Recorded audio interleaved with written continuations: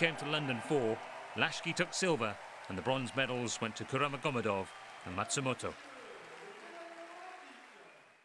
I'm happy because it's a big thing for my country, so I'm very happy. I think after this I've fallen behind on my studies, so I'm going to concentrate on that for now.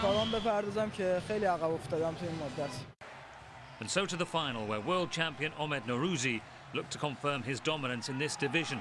The Georgian Revaz Lashki was his opponent. The Iranian didn't concede a point from the ordered hold position for 30 seconds, and so he won the first round. Won the second round as well to take an unassailable lead. And he held on against an exhausted opponent to claim the gold and seal his position as the world's best at this weight.